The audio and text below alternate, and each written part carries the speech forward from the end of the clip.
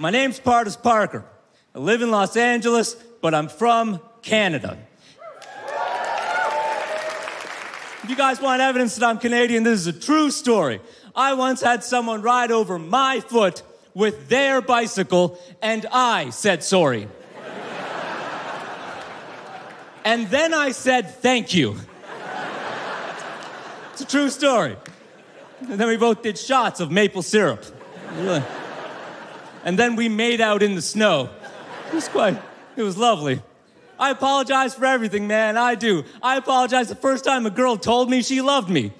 I was just like, sorry? Here's what's really funny. There's a Canadian city called Surrey, S-U-R-R-E-Y. It's right next to us. Surrey is filled with Indian and South Asian people. So it has a bunch of Indian South Asian shops, stores, boutiques, the whole bit. Which means, at least once in history, the following scene has played out. Hey, where'd you get your sorry? Surrey. Sorry?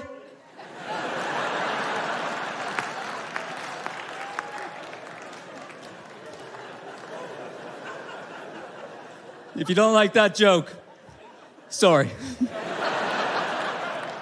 And also, thank you. So I'm from Canada, but I live in Los Angeles. And I think the biggest difference between Canada and LA is the extent to which people in LA fetishize wealth. Like, it's to the point where I'm shocked that there isn't a wealth category for adult videos. But then I thought about it. And I realized that those wealth fetish videos do exist. It's just they're not where you think they'd be. They're not on adult websites, no. They're on architecturaldigest.com. People just touring their massive estates while we sit at home watching on our laptops in the dark, going, show me a closet that's way too big. Show me a closet so big you could house refugees in it. But don't, because then where would you keep your cufflinks?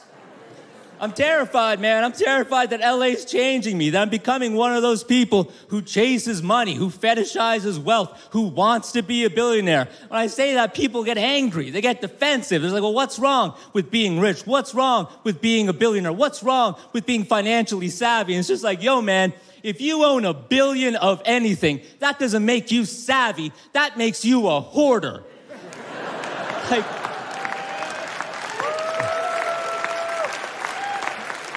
Like, there's no episode of Hoarders where they go into someone's house and see $1 billion pieces of unopened mail and are just like, man, this guy's savvy. What a shrewd collector of unopened mail he is. I hope he writes a book. People get angry, man. They get defensive. They're just like, oh, there's valid reasons to be rich. There's valid reasons to be rich. I just want to be rich to build generational wealth. That's it. I just want to build generational wealth. And it's just like, yo, man, why would you do that to your kids? Like, no one's favorite kid at school was Bentley Worthington III. Like, no one has fond memories of Cadbury Money Nuts Jr., of the famous Money Nuts clan, who made their fortune in shipping.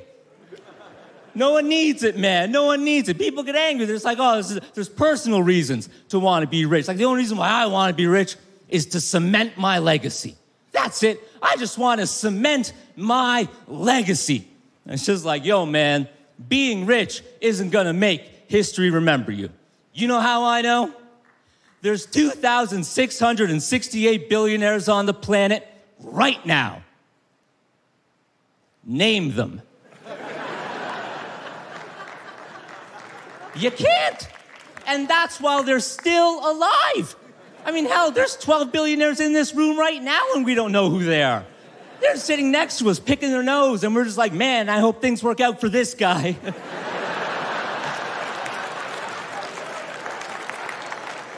Being a billionaire, man, being rich isn't going to make history remember you. It's not going to leave you a legacy. You want to leave a legacy, there's only one thing you need to do. You want to leave a legacy, you just need to be the one house on the street that gives out full-size chocolate bars for Halloween. That's it. That's it. Legacy cemented. It's been 30 years since I went trick-or-treating, and me and my brother still talk about 39 Grennan Drive. It's like, who? Sam and Lucy? Oh, those people were saints. They were angels. Someone should build a statue in their honor to celebrate their legacy. There's any rich people in the audience who are offended by those jokes. I only have one word for you. Sorry.